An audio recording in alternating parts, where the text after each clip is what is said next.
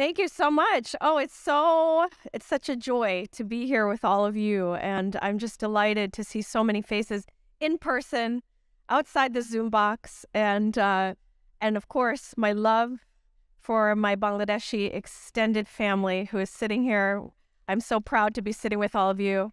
My hat's off to you, my love to you always, and for everything that you do for this social business movement with hearts open, minds open. Thank you.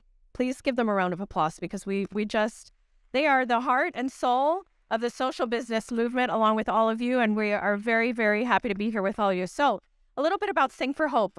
Thank you, Hans, for your beautiful introduction. My name is Monica Yunus. I am the daughter of Professor Yunus, and I have the gift of being given the opportunity to find my passion and my voice in what I do. I'm a musician. I'm an opera singer by training. I went to Juilliard, and I've been very fortunate to sing on some of the world's greatest stages, including the Metropolitan Opera and many other stages throughout the world. Part of my story was growing up in New Jersey. I was born in Chittagong, Bangladesh, and then grew up in New Jersey in the United States.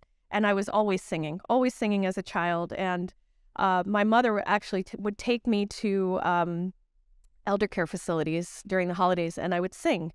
And that kind of drove a bit of my history and my passion and where we are today, 16 years later in the story of Sing for Hope. Just very briefly, for those of you who don't know what Sing for Hope is, we are an artist Peace Corps of sorts, and our mission is to create a better world through the arts. And our vision and our belief is that all of us, every single one of you, even if you don't identify yourself as an artist, you are indeed an artist and a social entrepreneur through that voice and through your artistic medium, whatever that may be. So I began my journey with Sing for Hope at Juilliard. My dear, dear friend and sister and our social business marriage is through Sing for Hope. Camille Zamora is my co-founder alongside me. And when we were students at Juilliard, we experienced the terror of 9/11. And we were students at the time.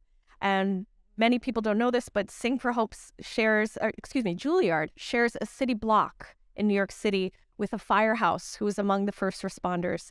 And many of them lost their lives that day because they were among the first people to go and try to rescue people out of the buildings. And Camille and I brought some friends together, and we went to the firehouse and we just started to sing, because in those moments, your impulse as a human is just, what can I do? And for us, it was very simple. We just sing for you. That's all. We'll stand here and we'll sing. So we brought some friends together, and that started our journey for Sing for Hope. Today, we are in the United States, the country's largest public art project. We do the Sing for Hope pianos. And we're very, very excited today to announce that we created a beautiful Sing for Hope piano here in Turin. And it will live at the Sedmig and Arsenal of Peace. Thank you. Yes.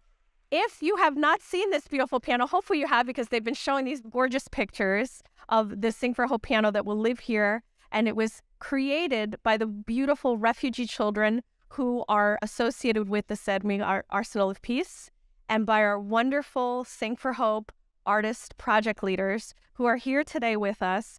I did not have the pleasure of meeting one of them until coming to Turin, and they together have created 5 Sing for Hope pianos throughout Europe, serving refugee children from Ukraine. And they, together with these different groups of children in 5 different European cities, they created Sing for Hope pianos over the course of the past 2 months. I'd like to introduce them to you today. Victoria Dano and Peter Hare, are you here today? I know you're here. Can you stand up if you're here? I'm sorry, I don't see them. If they're not here, well, they're still sleeping. We do have our wonderful, wonderful Sing for Hope ambassador here, Marco. Please stand up, Marco.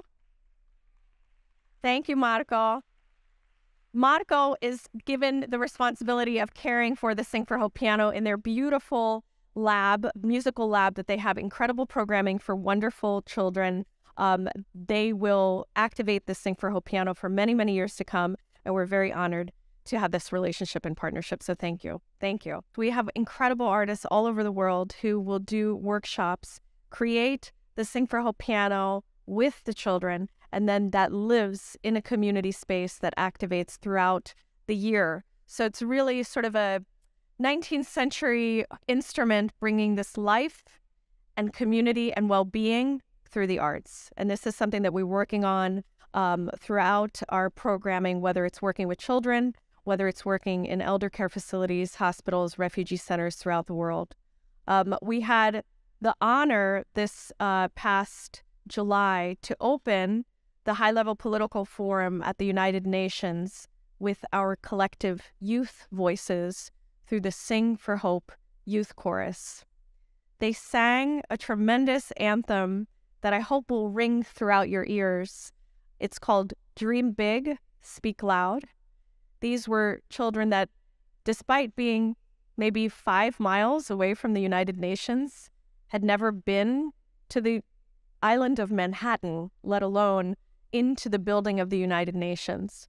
So this summer we created a Sing for Hope piano that embodies the Sustainable Development Goals, and they brought their song to the United Nations. I'll show you one more video, and I'll leave you with a little bit of homework. So my homework for all of you today, because, my dad was a professor, so you have to have a little bit of homework. So he teaches me to make sure you all also have a little homework for the rest of the day.